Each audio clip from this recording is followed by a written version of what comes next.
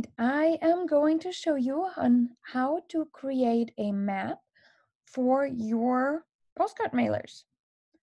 So it's all starting in Google, okay? So we are gonna go to that tile looking like thing and to maps.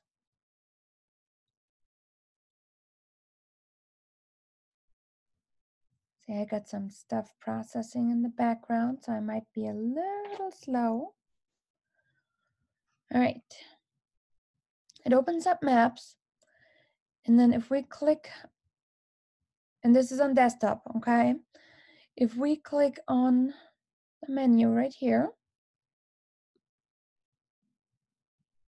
oh boy, I might be very slow tonight.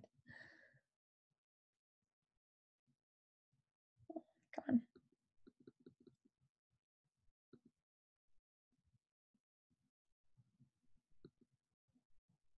All right.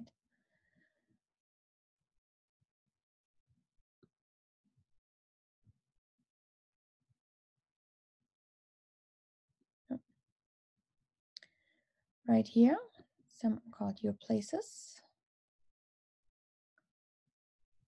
This will open up a window that shows labeled, saved, visited, and maps. So one on maps. See all of my maps.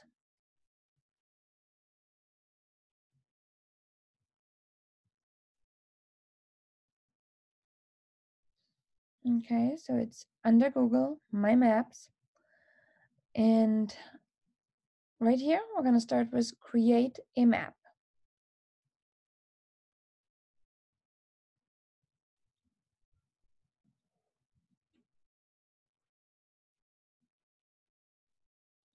And you can use maps for many things. You can use it directly for just your neighborhood. If you want to, list all your just solds, just listed. If you want to use a map for your team accomplishments, many ways to use a map. So let's see. I'm going to type in the address that you want to add to it. It's going to click it. And then it's going to find that address you just typed, and you're going to say add to map.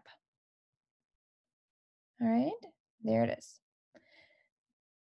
Now let's add another one.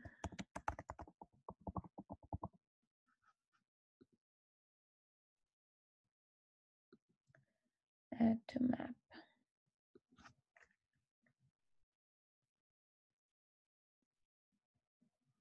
That take? I don't know. Let's see. Oh, adding to map. There you go.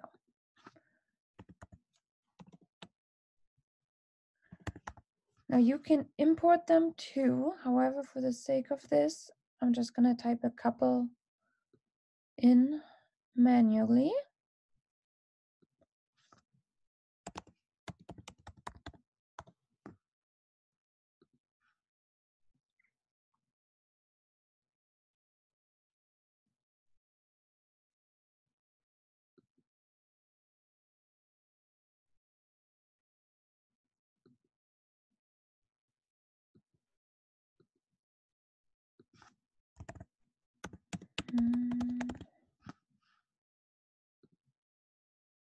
Add to map. And again, I'm just pulling a couple addresses right now on top of my head. There's nothing really specific.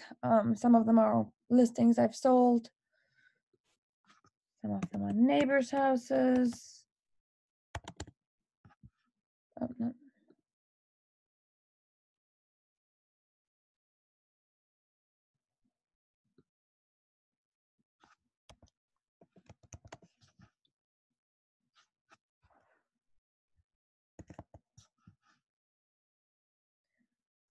All right. Let's say this was the last one because I want to show you something else. Okay. So we have just added a couple homes onto our map. If you want, you can name your map.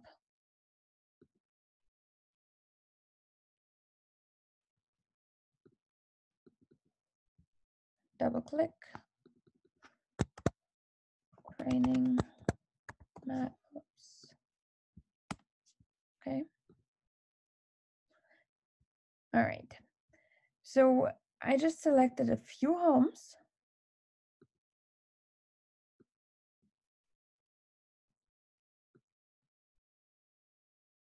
Right there. Okay. So this is kind of like my map.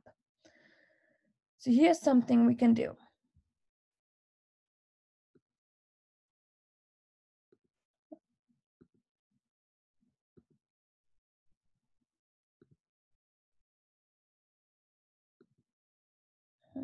The same.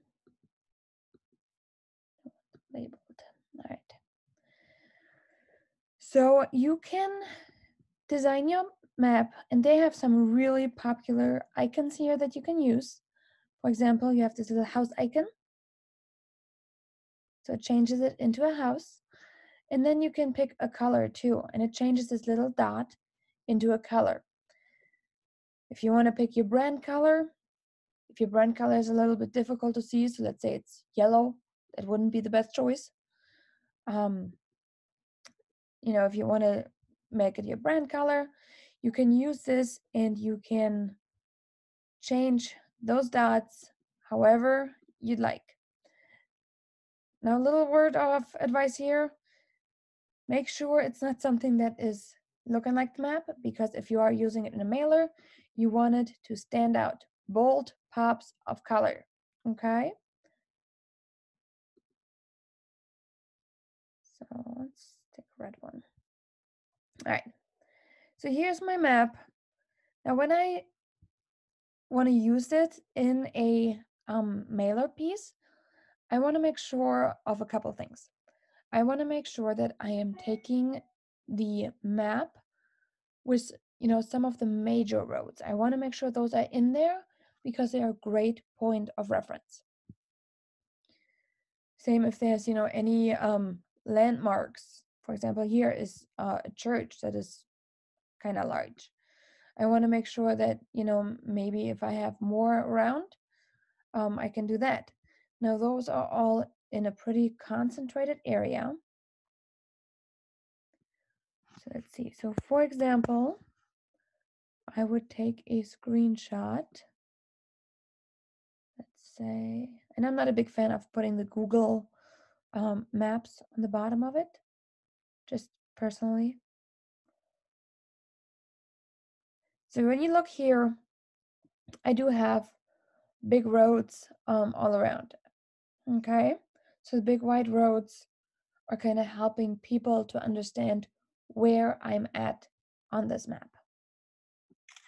So screenshot, and again, every computer has the option to screenshot. I'm on a Mac, so for Mac it is Shift Command 4 as a thing. There's a snipping tool in Windows, and you can just use that. So I just took a screenshot. All right, and here is my map. So this one now is a screenshot, okay? The screenshot gets labeled, and you can find your screenshot right on your desktop for the most part. And you can now use it in Canva. So all you got to do is upload it just like a regular picture, and then you go ahead and you use it in your mailers any way you want it. I hope it was helpful, and I will catch you guys next time.